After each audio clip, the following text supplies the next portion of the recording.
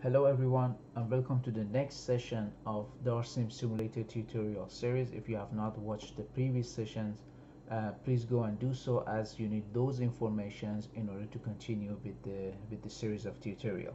In this video, I'm going to show you how to run fracture test cases using EDFM, embedded discrete fracture model, and pEDFM, or projection based embedded discrete fracture model, and using some preset fracture networks that was created using the fracture generator part of DARSim Simulator. And I will try to cover the information about the fracture generator in another video if time allows, but for now you will have preset fractured networks that was prepared for you. For all the fracture test cases in this session, we use a 2D square-shaped model with the length of 100 meters and the width of 100 meters. We discretize this system into 136 by 136 grid cells, in total about 18,500 grid cells.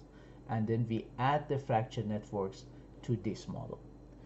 We use a line drive well pattern model for this purpose, and we use an injection well that perforates all the grid cells in the most left column, and we use a production well that perforates all the grid cells in the most right column. We inject with the pressure of 500 bar and we produce with the pressure of 100 bar, and we will simulate a two-phase water flooding. So on your browser, please go to the example repository of the DARSim GitLab. The address is gitlab.com/darsim/examples. Go to the multi-scale course, and then you will see a folder called fractured fine scale. I want you to download all the contents of this folder using the download button. You can use a zipped version to download all of the folders in one go. If you go there, you will see that there are two folders. One with test cases that have two fractures as cross-shaped in the middle, and another test case that has many more fractures, about 30 fractures in that 2D domain. I have already downloaded them, so the folder looks like more or less like this.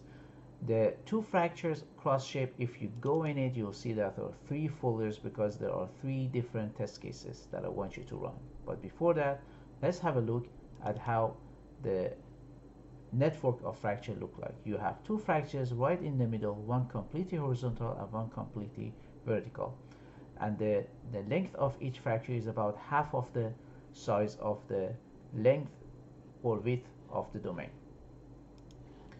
Now if you go to the other folder with 30 fractures, you can also see an image that shows you the fracture network of this test case. You see that there are 30 fractures with different orientations, and these fractures, by the way, have different conductivity or permeability range. Some of these fractures are flow barriers actually, so they are impermeable, and some of these fractures have high permeability, so they are highly conductive and act as flow channels. Now I want you to go as first step into two fractures cross-shaped folder, and then the first test case that we are going to run is EDFM test case, with both fractures being highly permeable, so EDFM high perm. I want you to open the main input file immiscible.txt.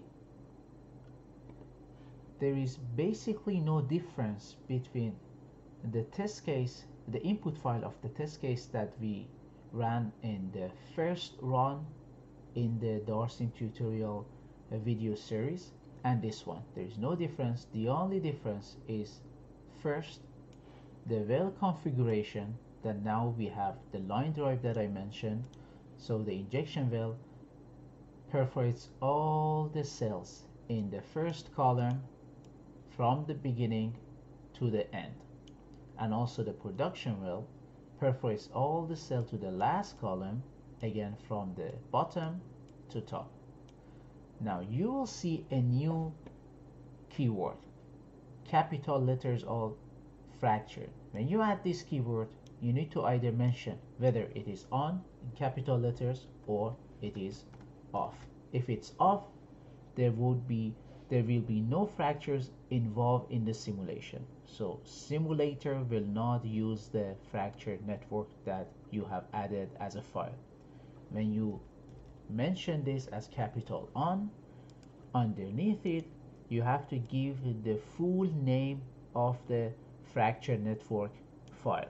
Now, this fracture network file, you can also see it here, has been created by the fracture generator of DARSim Simulator. In this video, we will not go in the details of what the fracture generator does or how it works, but I will open this file for you so you can see how this file looks like. In this file, which you don't have to worry about the name of the keywords, these are just the keywords that will be detected and read by the DARSim Simulator itself, but it's mentioned that the fracture model type is EDFM. We are using Cartesian grid geometry.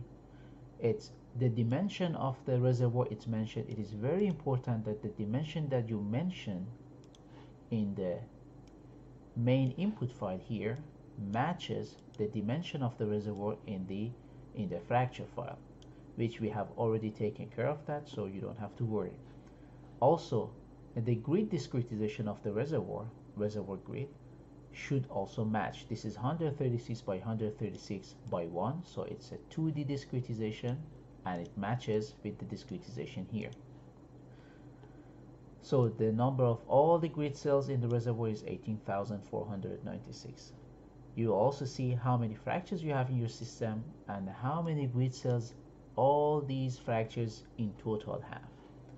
At the bottom, you also see the fracture properties, the length, width, the aperture, porosity, permeability in square meters, the gridding discretization of the fracture. So this is a 1D fracture, 55 grid cells in total.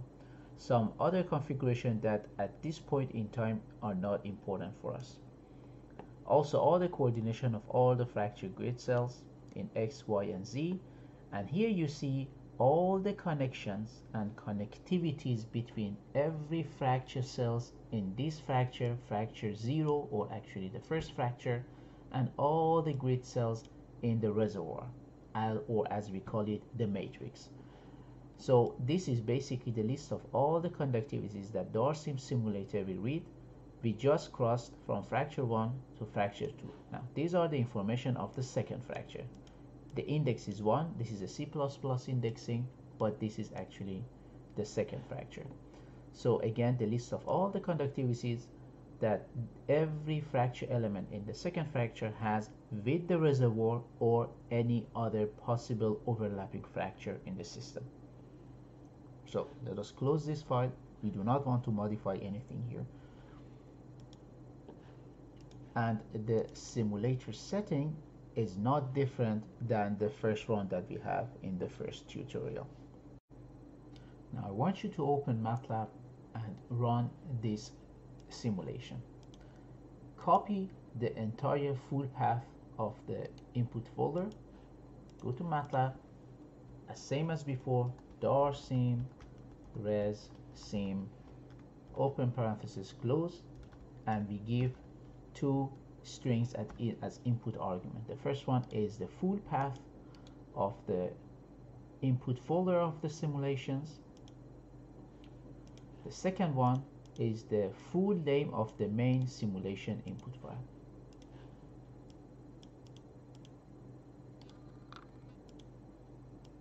And then hit run. Before I hit run, the simulation will run for 200 days.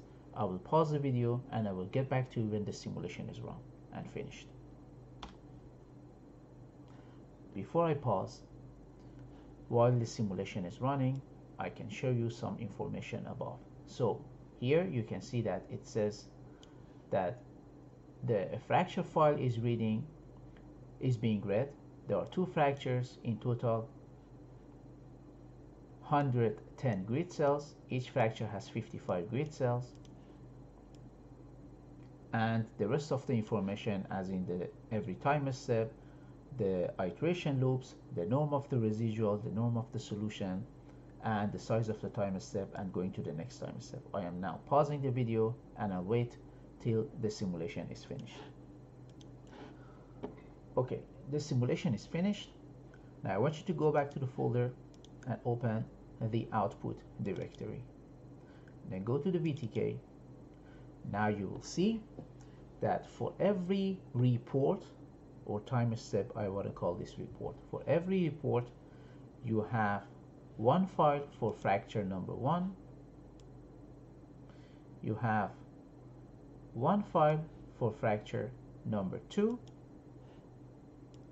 and you have one file for the reservoir itself. So in this case, in this video, that we have 100 time steps, including the initial state will be 101. We have in total 303 VTK files, which is 101 files for fraction number 1, 101 files for fraction number 2, and 101 file for the reservoir. And we have 2 VTK files that are not the focus of our attention at this point in time. Now we want to visualize the result. Please open the ParaView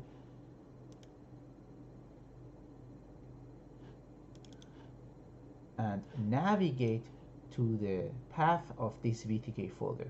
I would copy the path, that would be easier. Press open, paste the path, and then press navigate. Now I want you to open the group of VTK files for the reservoir. Hold your control button on keyboard, and then using your left click on mouse, you can choose other VTK groups as well. So reservoir, fracture 1, and fracture 2. Press OK. Then press apply. Now you're able to see that you have a reservoir and you have 2 fractures. First, click on the reservoir and click on surface and pressure. You can change the color bar here to jet. Optional, you don't have to. Now go and click on the first fracture, choose wireframe, so you're able to see the fracture in a vertical manner as a bird's eye view. This is a wireframe. You can increase the width of the line of the wireframe. I will usually choose 3 or 5. Let's choose 5 now and press enter. Now you see that the fracture is thicker, so it is more visible for you. Also choose the property P1 or pressure for your fracture. Go to the second fracture and do the same. Wireframe, make the line width 5 or your desired width. Press enter and choose the property P1. Now the next step, I want you to go here, click on this option, which we scale the color map across all the time steps. Rescale and disable automatic rescaling. Now we see that the pressure is from 200 bar to 350 bar. Now I want you to go and click on this so you're able to see the pressure at the next time step. This is the pressure that you have. Oh, I'm sorry, I did not probably click on the correct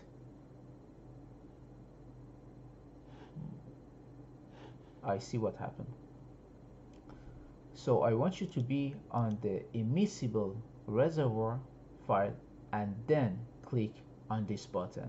Then it rescales the pressure color map across all the time steps in the correct value.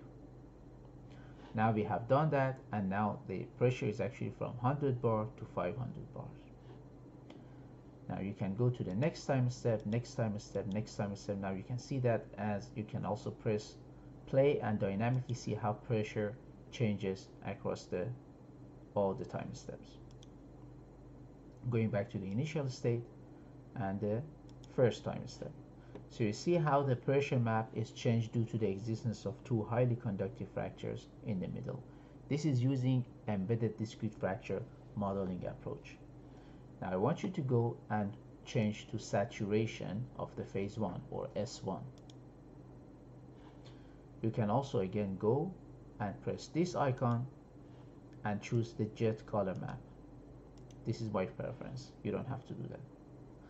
Please go and select for both fractures the same property, S1 or saturation of phase 1.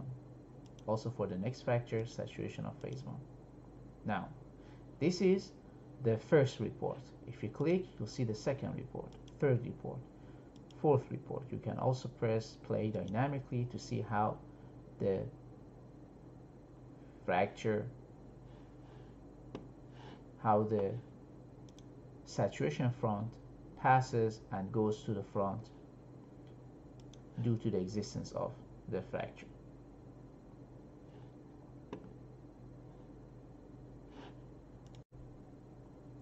Now I want you to go back to the simulation input folders and go to this folder, pEDFM Hyperm. I want you to run this test case now.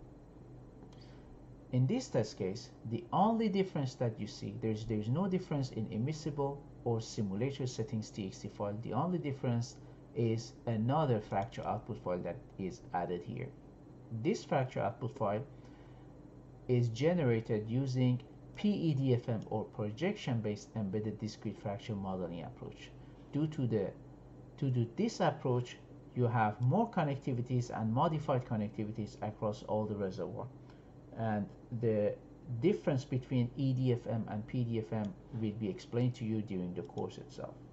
Now, I want you to go to MATLAB. I want you to copy the entire path to this simulation input folder and run this test case. Again, to input arguments, strings. The first one is the full path to the input folder, so pEDFM Hyperm, and again I copy the full name of the main input file and paste it here, and I hit enter, and I wait till the simulation is finished, and I'll get back to you once it's done. Okay, now that the simulation is finished, I want you to go to the power view and visualize the result of this test case. By the way, you don't have to use the same window from ParaView. You can use another session or instance of ParaView.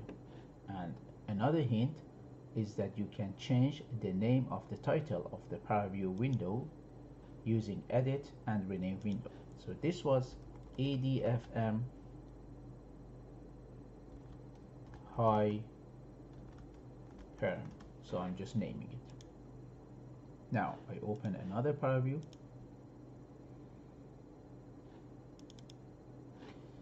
I go to the path of the VTK folder inside this test case. I copy the full path, open, paste, navigate. Choose the reservoir and the two fractures. Press apply. Choose surface for reservoir, pressure, color bar, jet, apply, close. I choose the fracture, wireframe, width of 5, enter, pressure.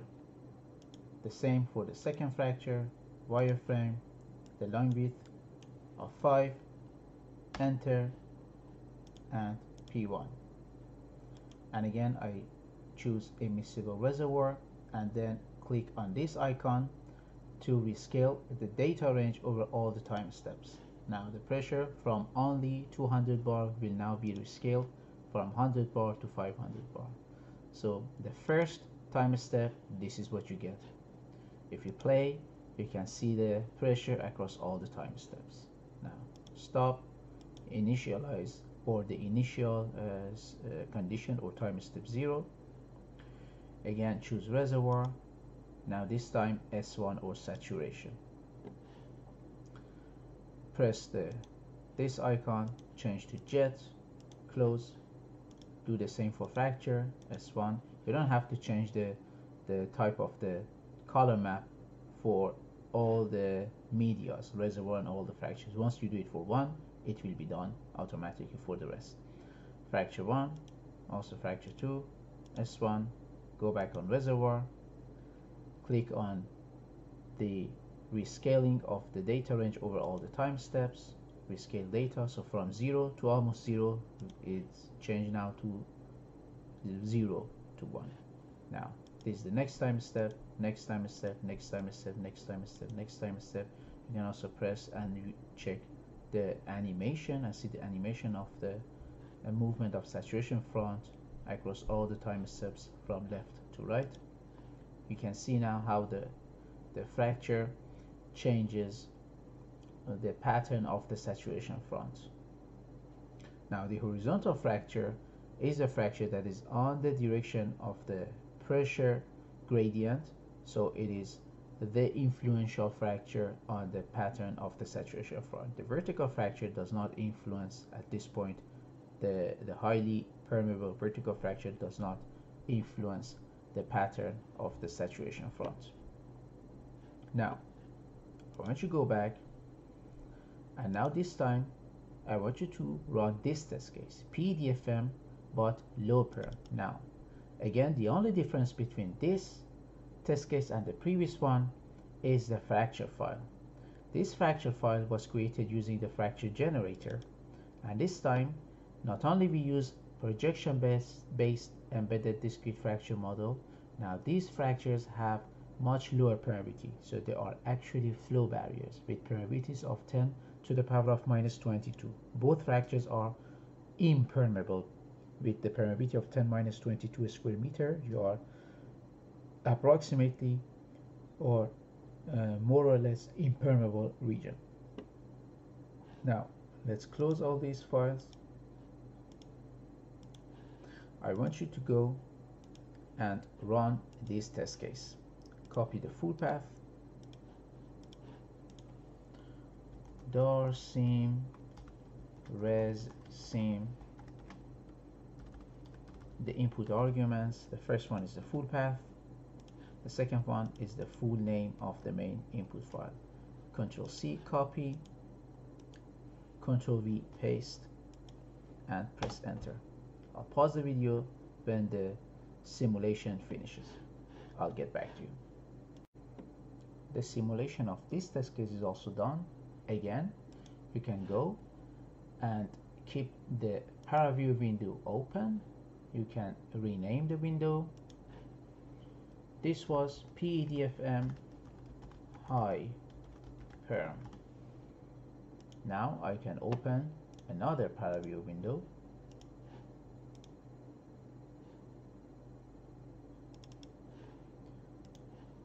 And now this time I want to visualize the result of this test case.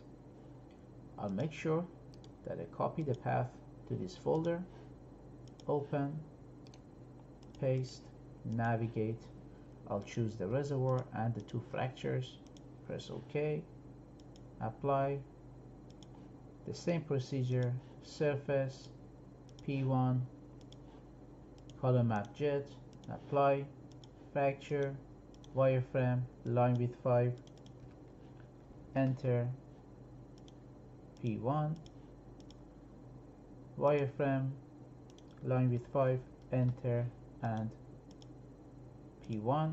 You go back on the reservoir part, click this icon to scale the color map across all the time steps between 100 bar to 500 bar. Now on the next time step, this is what you will see as the pressure profile when you have two fractures to be impermeable. Now you will see that this time the fracture that is vertical or perpendicular to the direction of the flow creates a huge pressure drop between left to the right side, which makes sense because it's against the flow, it's a flow barrier, therefore it creates a huge pressure drop when flow is happening from left to right.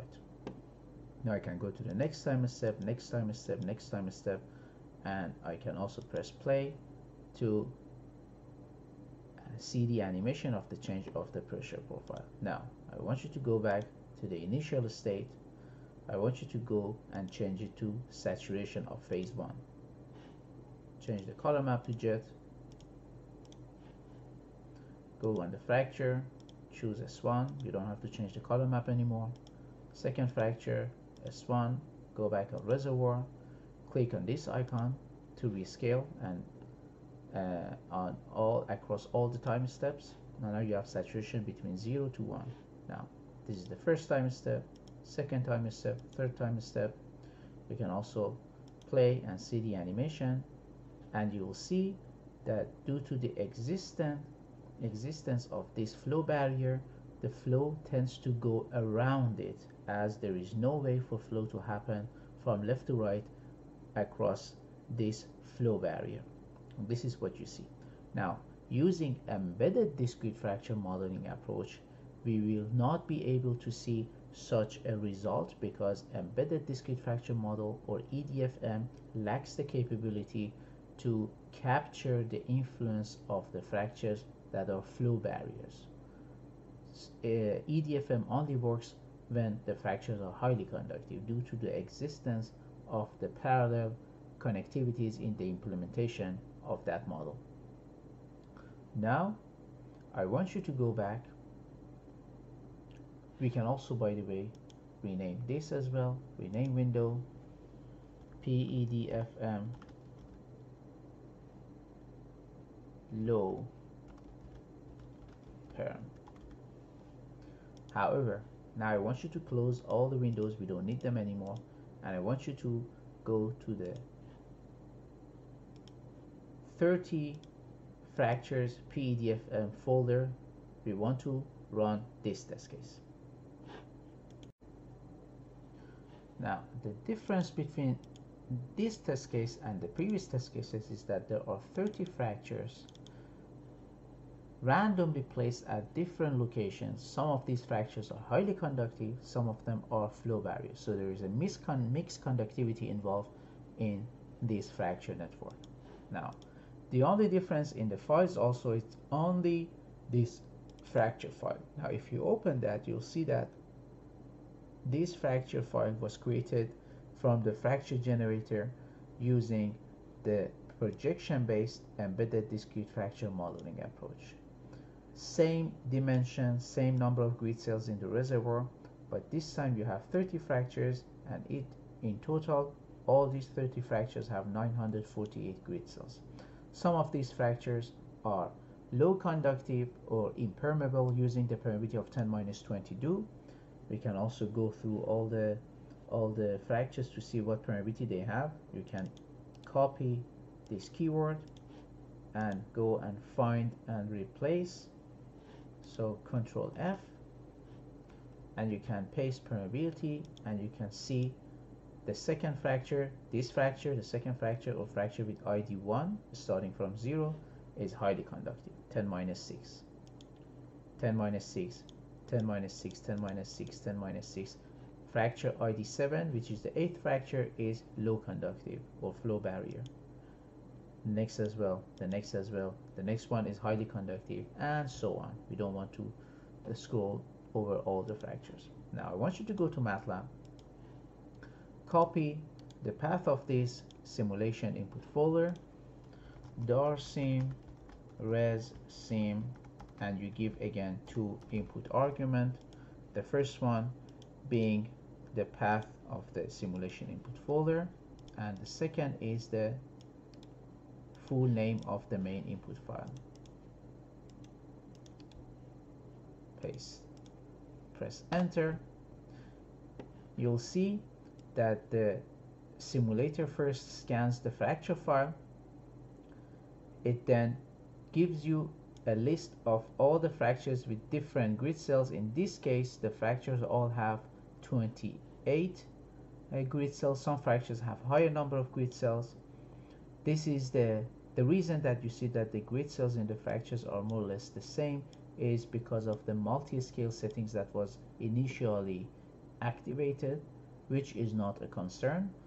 we have some fractures that are small enough to have 28 grid cells, some fractures are bigger and have 55 grid cells. This is because of the coarsening ratios in the initial multi-scale settings, which is not important for us at this time. And then the simulation starts running. I'm gonna pause the video and we'll get back to you when the simulation is finished. Okay, now that the simulation is done, we want to visualize the result. Now, if you go to the output folder that got created in the VTK, you will see that in total about more than 3,000 files. The reason for that is that you have 30 fractures, each have 101 VTK files. For the reservoir itself, 101 VTK files. If you multiply them, it makes sense. Now, open ParaView and go to the path, either navigate or like me, copy paste the VTK folder path in the ParaView window, browsing window, and press navigate. Now, you see that there are 30 groups of fracture files and there is one group of reservoir. So what you can do, you can basically choose all of them. You can either hold the shift button on your keyboard and then right click on the last, so all of them will be selected. Press OK and press apply. If you see that the window of ParaView shows you a deformed or unadjusted size of this test case, you can easily fix that by clicking on this button. This is like the bird's eye view and shows you the proper scale of the entire domain in one go. Now I want you to go and choose the reservoir. Press surface and then P1. Go to the select of the color map icon and choose jet. Close. Now I want you to select the fracture one. Now one thing that you need to know is that the ParaView selection window is not user friendly. So in order to change all the fractures to wireframe and then pressure and then change the thickness of the line, you have to do them one by one. And for 30 fractures, or imagine you have 100 fractures in your system, that would not be a feasible option, not efficient. But what you can do, you can group all the fractures into one group item. How you can do that is that you click fracture 1, hold the shift, scroll down all the way to the end fracture and hold the shift button so all the fractures are selected. Now you can see all the fractures are selected. Right click on any of them, add filter, common, group datasets. Press apply. Now you see that underneath every fracture there is this group datasets 1 filtering. That means all the fractures are now linked into one group. Now instead of changing the settings in the fracture, you can change the settings in the group datasets. Now click on the group datasets, choose wireframe. Now you see all the fractures are now in wireframe. Choose P1, so pressure. You can change the line width from 1 to 5. Press enter. If you think it's too much, you can reduce it to 3 or 4, whatever you desire. Now again, scroll down all the way and choose immiscible reservoir. Click on the icon that rescales the color map across all the time steps and all the media. Now you see that the pressure is from 100 bar to 500 bar. Now the initial state, the pressure was 200 bar in the system.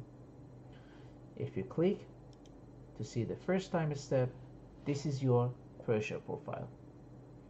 Now if you click the next time step, the next time step, the next time step, and you can basically go and see the pressure across all the time steps. Now I want you to go back in the initial state, and for the reservoir, click and choose S1 or saturation of phase 1. Go here and choose the jet as color map. Click on this icon to rescale the color map across all the time steps for saturation from 0 to 1. Click any of the group data sets, doesn't matter which one. Instead of P1, choose S1. Now for fractures, we also have S1. Now if you go to the next time step, this is the first report over the first 2 days of simulation. And don't forget that we are injecting as a line drive across all the grid cells in the most left column. And this is the second time step, third time step, fourth time step.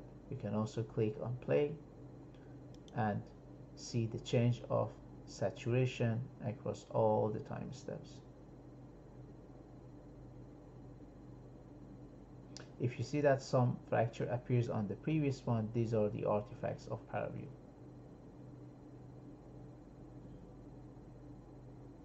Now the simulation is finished. Now if you want to have a 1/4 spot well pattern instead of a line drive, so you put one injection here, one production here, you can easily change that by going to the immiscible folder. Oh, this is not the file. Close all the files that you don't use anymore. Go back to the 30 fractures, open the main input file, scroll down. You can choose it you can change it by using 1, 1 in I, or X direction, 1, 1 in Y direction. Also here, NX, NX, NY, NY. You can now save. You can go back on MATLAB. Again, DARSim, reservoirs, give the main full path of the simulation input folder, the full name of the main input file, and press enter. Now the simulation will run and I will be back when the simulation is finished. Now that the simulation is finished, go back to ParaView. You can actually delete all the data with choosing one, press Ctrl A and then delete. Now press open and open all the fractures and the reservoir all together and press apply. Press this icon to scale everything into the window of the visualization. Scroll down, choose the reservoir, surface, S1. You see that the color map is already scaled, you don't have to change that anymore. Now you can choose all the fractures, right click, add filter, common, group dataset, press apply. Now the group dataset, any of them that you choose will do the job. Choose one of the group datasets, go to wireframe, S1, you can change the line width to 5 or any thickness that you would desire. Click enter. Now you can see the animation of a 1/4 of a 5 spot with that well pattern actually. So this is what you obtain as saturation front with the fractures, some highly conductive, some flow barriers with 1/4 of 5 spot. Thank you for watching this video.